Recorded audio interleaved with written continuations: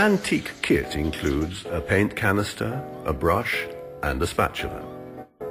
This canister will be sufficient for about 8 meters surface. The wall we wish to paint needs to be pre-painted with a light background color. Dip the provided brush. Spread the antique paint using this special brush with short diagonal movements in the shape of the letter X. Each time, cover an area of about 1 square meter. Once you finish painting, wait about 7 minutes for the paint to partially dry. Now press gently on the paint with the provided spatula to tighten the paint onto the wall.